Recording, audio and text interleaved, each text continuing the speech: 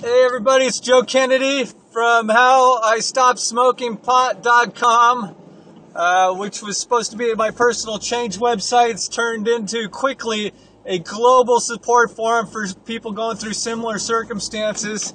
I just wanted to check in. Today is day 20 for me away from the use of pot, marijuana, cannabis, all of it, and I'm real happy about it. I just wanted to check in here, say that things are going really good. I was just at a great event for Solove, a leader's breakfast, and this is part of this company you got to check out. You've probably heard me talk about it before, so if you're interested in finding out more, let me know. Otherwise, this is really, it's been a really good day. So far, it's only just after 11 o'clock.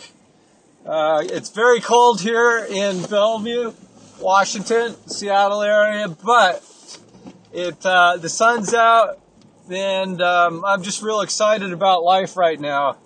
So I've got still got some neck issues going on, and I'm just getting over getting sick, but feeling real good, real motivated. I just came up this neighborhood and made a turnaround. It's curious. This is the neighborhood I lived in when I was 12 years old. My parents owned a house right down here. I'm going to show you the property, and that is this is where I lived when I started smoking pot 38 years ago. Let's see. Oh, let me just show you this house right there. I'm not sure if you can see it, but this house used to be owned by the Seattle Seahawks middle linebacker, Lofa Tatupu, before he was traded or cut. And now we're going to pan over to the property where our house used to be. It looks a lot different now. Our house is gone. They tore it down 2 years ago and built this huge house. This house, I've been in it. It has an elevator, a waterfall, a lot of other cool features. I'm not sure how much it sold for. Lofa paid $3.4 for his, I think, and this one, I think, was asking for a similar price. I think it went in the twos, though. So over $2 million house. When my parents divorced, they had trouble getting $100,000 for the house. And it wasn't all that long ago. I guess it was 30 years. But this is the property, and that's one of the first places I ever smoked pot.